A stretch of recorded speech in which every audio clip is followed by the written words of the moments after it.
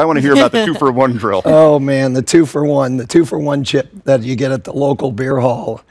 You know, when you're sitting there and I'm not sure what you're talking about. the guy next to you is lamenting, and you say, "What's so wrong, buddy?" And he says, "Oh, my bunker game is horrible." Now, I'm assuring you, with all the empties I saw, there's more involved in the bunker game with this guy.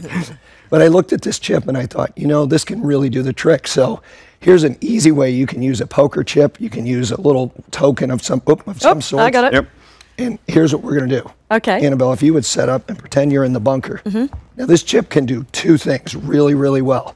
One is you can put it behind the ball, and that's going to kind of show you where you want to enter the sand. Yeah. So that's a good way to learn how to get the club down into the shot. But, you know, most people don't have that problem. The problem is they don't swing through. And that's where the chip really works better, is if you put it in front. Now, when you go into the bunker, go ahead and address the shot.